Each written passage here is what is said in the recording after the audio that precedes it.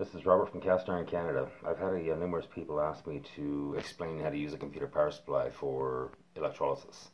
And electrolysis is very, very simple. It's simply a 12-volt power supply with ground and amperage. So if we look at this particular power supply, we've got 12 volt 1, 28 amps. Okay, so at 12 volts, we've got a maximum of 28 amps. That's a lot of amperage, so it's a good unit. I've tried using Dells, I've tried using other brand name power supplies, they don't seem to work. So just get yourself a generic one. It doesn't even need to be a functional one. A lot of these have blown 3.3s or like a 5 volts. It doesn't matter, as long as the 12 volt works, you're good. So many times you can get these for free. So this is just a very generic power supply. I've been using this thing for years. This comes with a lot of cast iron.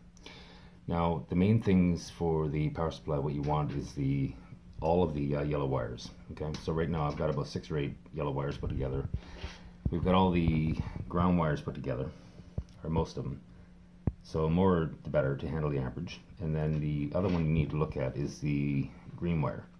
Now what the green wire is the power control button, and there should be a piece of tape at the end of this, but there's not.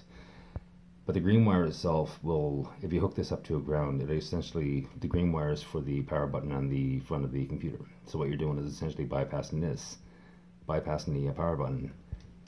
So that you can actually turn it on the back using that power switch, the 0 and the 1. And that's pretty much it. I mean, so you've got, on the average power supply, you'll see a yellow with black stripe as well. You don't want those, you want to cut them off, get rid of them. So use all of your yellow wires, which is 12 volts. Bunch of grounds, and then your green wire. Once you get this all done, then you're ready to go. Okay, you can hook up your whatever you have, if you got battery jumper cables or whatever you're going to use.